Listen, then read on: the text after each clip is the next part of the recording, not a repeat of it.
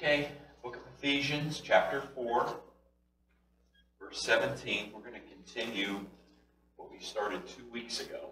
Last week we didn't meet, of course, because of roads not being very pleasant to drive on, that's for sure. So let's start off by reading verses 17 through 19, and then we'll do a little recap and then continue on. Paul writes, he says, "So this I say and affirm together with the Lord, that you walk no longer as the Gentiles also walk, in the futility of their mind, being darkened in their understanding, excluded from the life of God because of the ignorance that is in them, because of the hardness of their heart. And they, having become callous, have given themselves over to sensuality for the practice of every kind of impurity with greediness." So we're talking about the new you. I am new, the statement that is part of our identity in Christ. And we went over the fact that we need to go through the bad before we go through the good. The bad, the old you. You no longer walk as a Gentile. You no longer act as a Gentile. A Gentile back in Paul's day was an individual that did not know God. They were a non-Jew who didn't know who the God of Israel was. They might have heard of them. They didn't care to know about him. They sacrificed to pagan gods, and they were Gentile. So, you no longer walk that way. You no longer act that way. You are no longer that individual. And he goes on, because of their futility of mind. Now, futility, and just to clarify, it cannot produce anything useful. All right? It means it's pointless. That means your thought process is pointless. It's a futile mind. Futility. There's nothing good in it. All right? It's just, it doesn't produce anything useful. And then they're darkening and understanding. Well, the darkening and understanding is because of the futile mind. Okay? Some people will say, well, I've studied, having a futile mind and darkening and everything. Well, my question would be, what was the book that you studied? Because normally the books that are written are probably from authors that also have a futile mind, and hence you don't improve anything.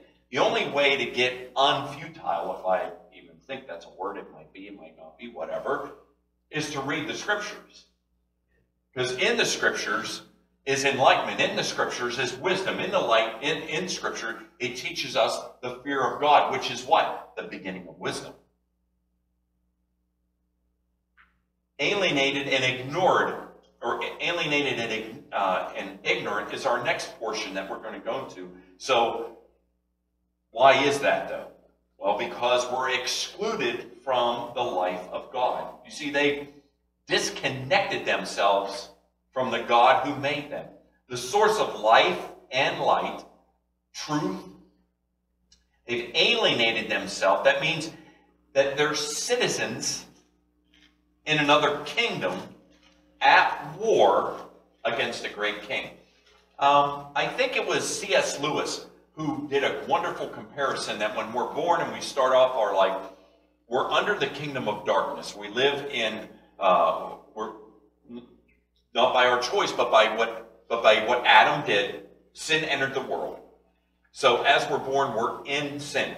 Okay, so we live in a kingdom, in a world of darkness, controlled and governed by Satan. When we accept Christ as our Lord and Savior, we become His children. We are in another kingdom. That kingdom is His kingdom.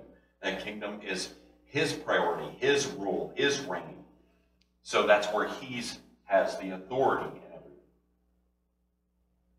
It means that they wandered away from their homeland. Now, something that always puzzled me, or kind of always thought that was kind of cool.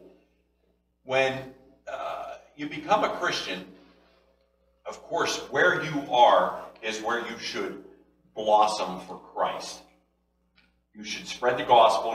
You are now a minister of the gospel of Jesus Christ when you accept Him, because you are now an ambassador of Christ. But in all reality, because of Abraham's belief in God. We're grafted in, and we are actual. Now, people say, you know, did you ever hear of somebody having dual citizenship? All right, some people actually have physical dues. Some of my family members have dual citizenship. They're citizens of the United States and they're citizens of Italy. I've really thought about it because I think it would be pretty cool, just because I can say it. I have dual citizenship. But in all reality, I don't have physical dual citizenship, but I have spiritual dual citizenship, I should say. Okay? I am physically a citizen of the United States of America. But because of my faith and belief in Jesus Christ, I'm a citizen of heaven. I'm a citizen of the kingdom of God. I'm actually a citizen of His promised land, which is Israel. Now, I don't have any documented proof other than what that Bible says, and according to the world government, that's not good enough. Well, that's their problem, not mine. So when people have this futile mind, this darkening of heart, the old us, and Paul's referring to them, he's talking to unbelievers, he's comparing us to them, what we used to be like. We've wandered away from our homeland, and now we're strangers. Some of you would say, I'm a good person. I would say, if you're living your life alienated, separated from God, that's the root of all sin. And that's the worst sin you can do. That's the worst sin you could have.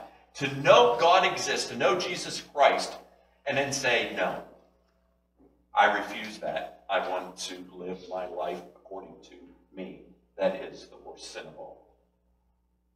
You see, because it's like a guy who says, I walked out on my family. I abandoned my wife and children, but I pay my taxes. I don't jaywalk. I live a good life. No. You have abandoned the loving relationship that you were called to. And your whole life since that decision is separated. Which means, whether or not you do good or bad things, the whole of your life is in the direction of which is wrong. See, when we sin, we turn our back on God. And we live a life alienated from God. And it doesn't mean you're not spiritual. You know, because many people are spiritual. As a matter of fact, spirituality is what guilty people do to pretend that they're not alienated from God. Paul continues and he says, because of the ignorance that is in them. You see, they don't know that Jesus is God. They don't know what He said. They don't know that He died and rose. They don't know that hell is coming and this salvation is a gift. They don't know. They're ignorant of it. But later on, if I go back to Romans 10:14, Paul makes a very profound statement. He says, they don't know because there's not a preacher to preach. You see, if you expect people to go out and do what everyone in the body of Christ should be doing, it'll never get done. We, as the body of Christ, should proclaim Jesus Christ as Lord and Savior in all of the area of our life. Not just in word, but also in deed. But it's not that they are just merely victims lacking information. Look what Paul also says, due to their hardness of heart. Now, their hardness of heart, the question would be, do you have a hardened heart? You see, when the Bible talks about the heart, it speaks of the heart more than 900 times. It's the seat, the sum, the center of really your being. A heart that's tender towards God says, tell me the truth. I want to change. I want to learn. I want to grow. But a hard heart says, no. Just like that. No, it's not what you want. It's what I want. It's not what you think. It's what I think. It's not what you see. It's what I see. me to change? Well, while we're at it, I think you should change. You see, and that's the heartfelt conversation with God that people have that have a hardened heart. You ever met anybody with a hardened heart? They interpret all data negatively. They always spin it so that they are innocent and you are guilty. They always turn it to where they are a victim and you owe them. And people do this with God. They'd say, I'm right, you're wrong. You've failed, I've not. You owe me, I disagree. Some people even will go as far as saying something on the ridiculous lines of, you need to change. Maybe even the book that you wrote is wrong. There's errors in it, and it needs to change.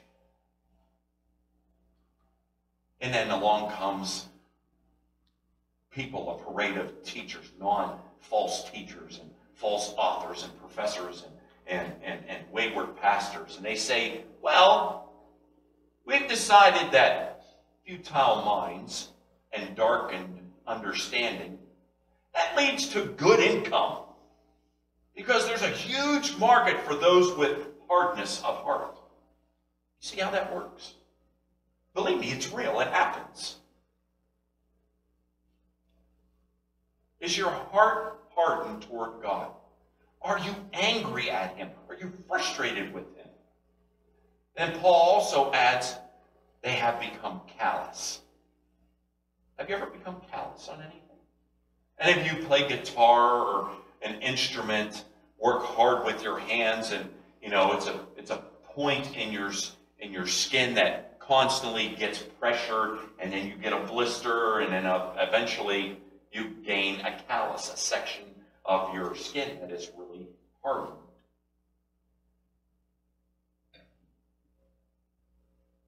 It doesn't hurt anymore, the part that used to be sore, because it's become calloused. And they have become callous, as Paul says. You know, when I started doing this, it really bothered me. It doesn't bother me that much anymore. I used to feel guilty after I did that. And now maybe God's okay with it because I don't feel guilty anymore. No, that's not correct. It's not that God's okay with it. It's that you've developed a callus. You've become dead. I mean, a callus is, as I understand it, oftentimes literally, just a collection of essential dead skin. Is there a dead spot on your soul to where that doesn't hurt anymore? It doesn't bother me. I'm not convicted by it. I don't want to change. I don't want to think it's wrong. Maybe it's not a big deal, or maybe God doesn't care. Well, see, He does. You're just calloused. You're not going to change there. You'll say things like, that's the way I am. It's not the way you're supposed to be. I need to be true to myself. Can I tell you that's not a good idea? Being true to oneself is false. That's a lie.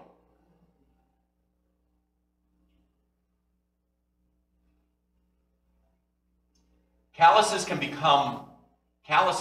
built, I'll say it this way. Calluses can be built because of desensitizing. A desensitive process can build a callus. The entertainment world is perfect for desensitizing. If you were to go back, I think about it, I'm probably going to get dates wrong. But I remembered, I remember talking to an individual, or it might have been in a message or something. I want you, something that you really need to know. Satan is patient.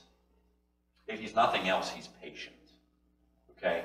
Because in his deceived mind, he wins. Okay? The deceiver is being deceived by his own deception. I'll tell you that right now. Okay?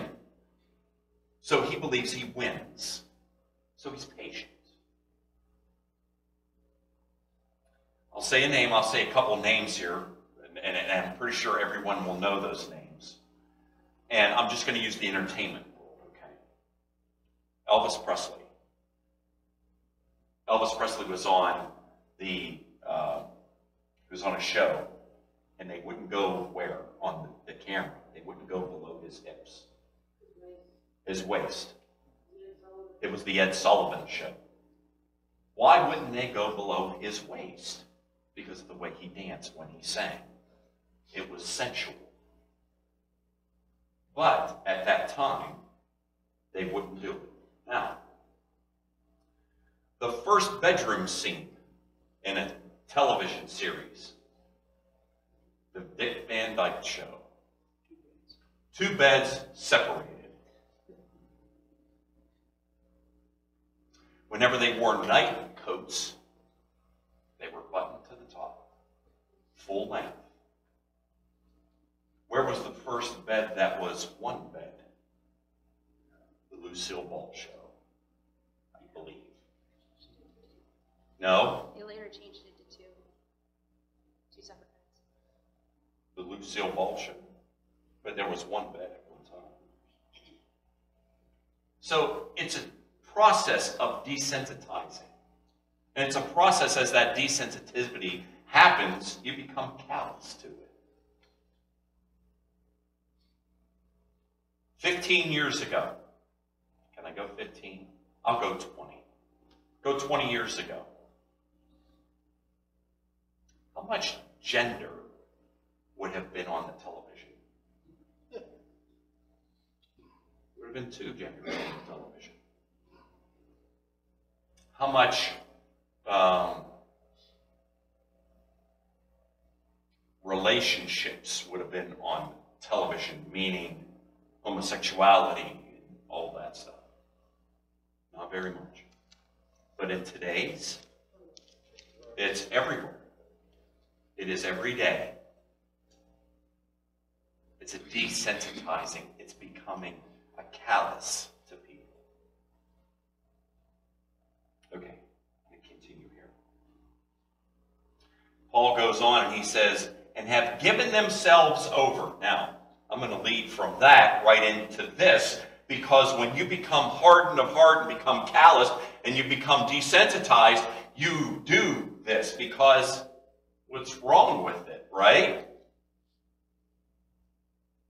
Have you just ever just given up? Have you just thrown your hands up in the air and said, I'm done. That's it. I can't win. I might as well join. You're like, you know what? I'm just going to do this. I'm going to do that. I'm going to think this way. I'm going to justify myself. I'm going to vindicate myself. I'm going to explain myself, excuse myself. You know, I am the victim here.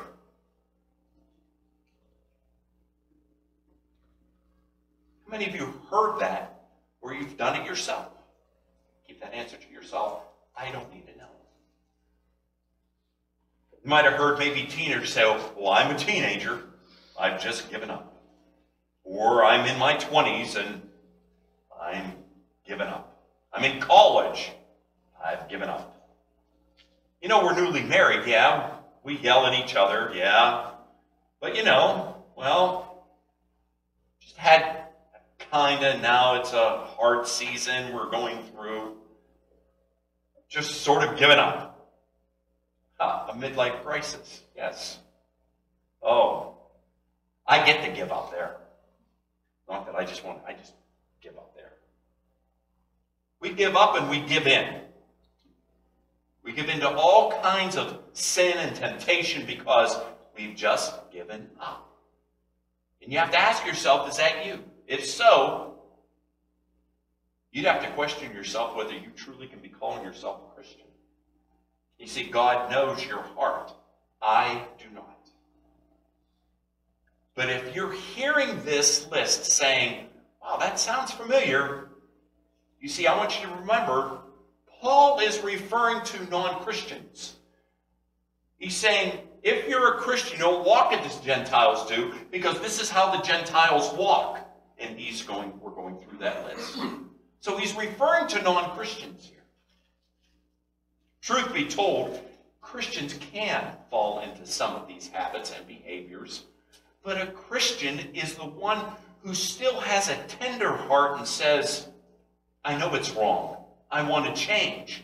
I'm not right with God, and things are bothering me. For the non-Christian, they're callous, like it doesn't really bother me. So, I just continue to do it. But then he doesn't give up there. Paul says they've given themselves over to, look at what they give themselves over to. Sensuality, greedy to practice impurity. See, we highly evolved, haven't we?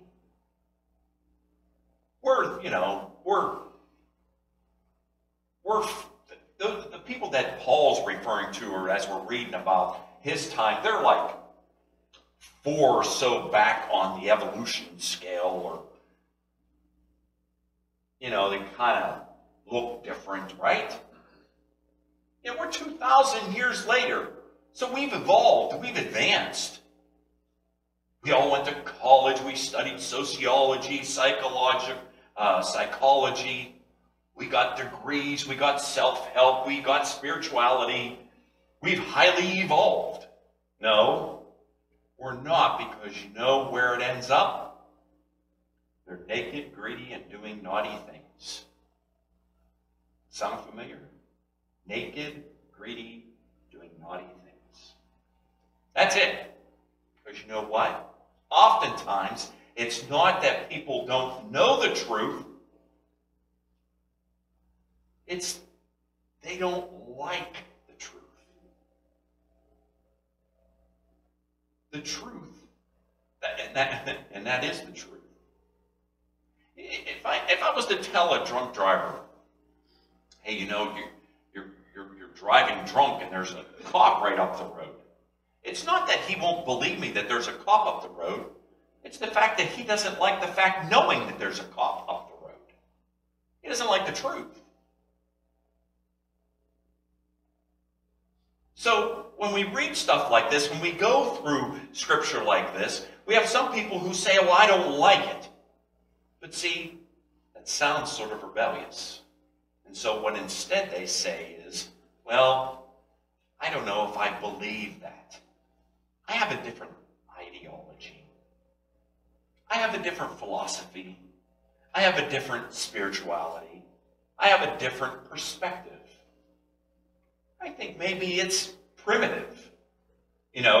New psychological insights indicate, new sociological insights indicate, new anthropological insights indicate that this is very negative. This is negative speech. This is a negative teaching.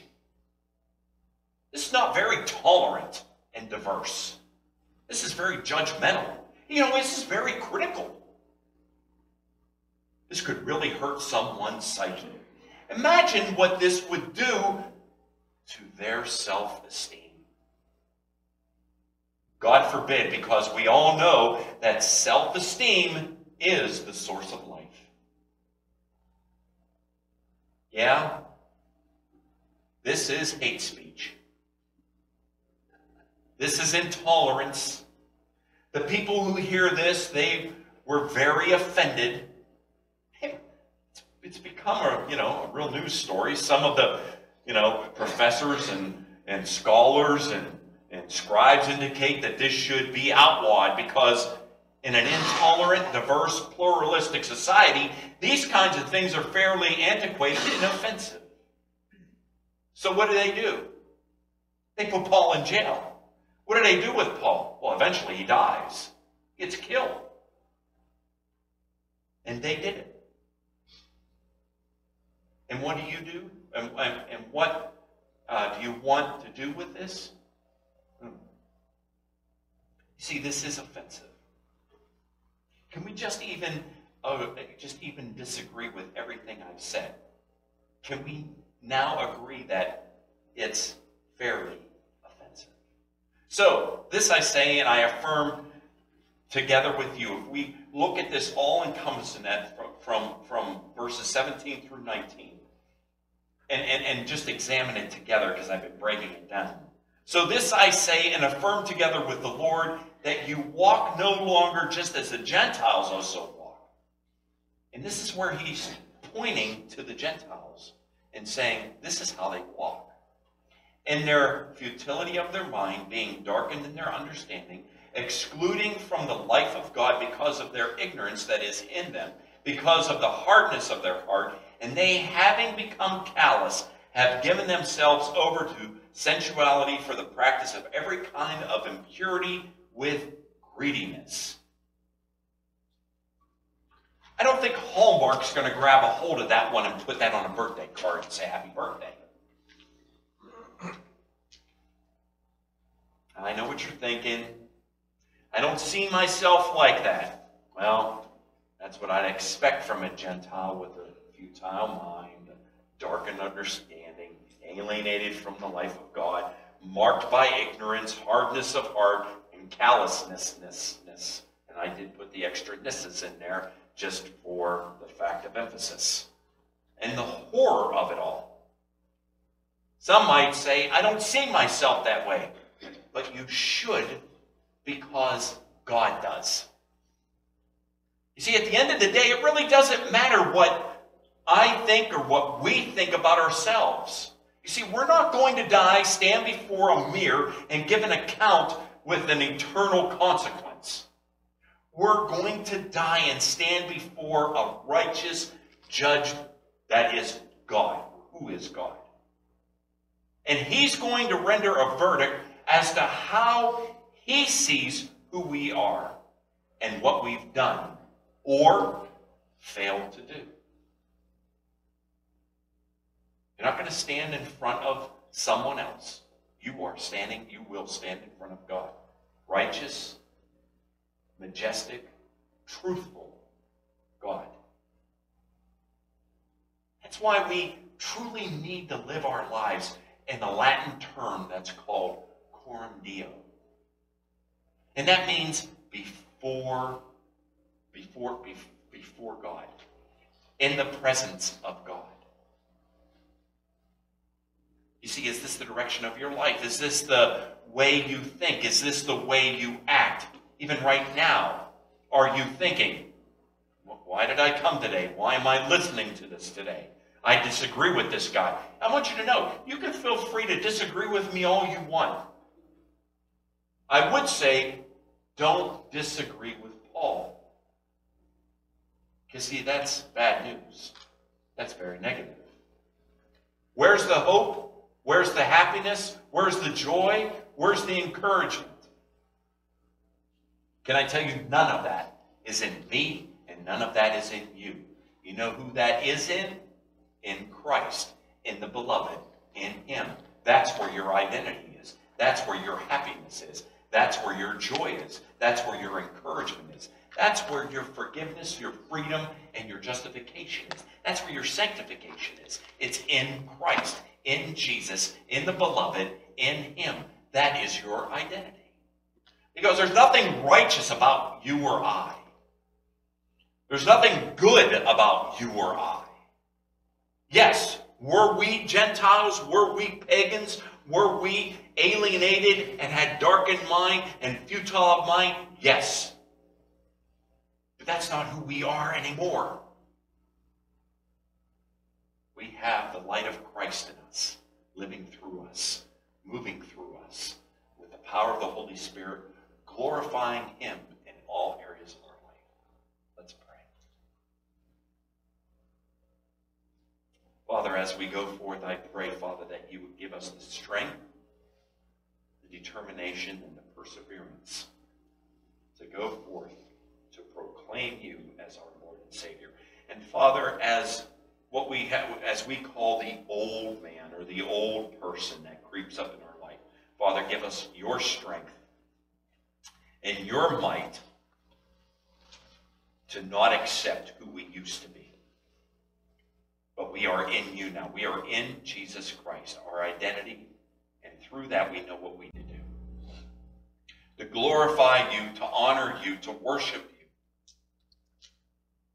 and to spread your gospel, the good news, throughout this world. Allow us to stay humble in you. And by the power of the Holy Spirit, go forth as your ambassadors, as the body